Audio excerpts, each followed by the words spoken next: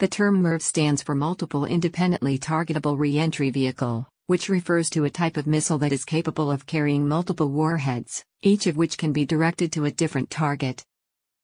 A MIRV missile typically consists of a single missile body or bus that can carry multiple reentry vehicles or warheads which can be released at different times during the missile's flight.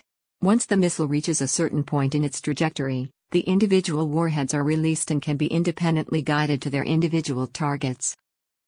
MIRV missiles were developed during the Cold War as a way for countries to increase their nuclear deterrence capabilities by being able to hit multiple targets with a single missile. However, the use of MIRV missiles has also raised concerns about the potential for accidental or intentional nuclear escalation, as well as the potential for increased instability in international relations.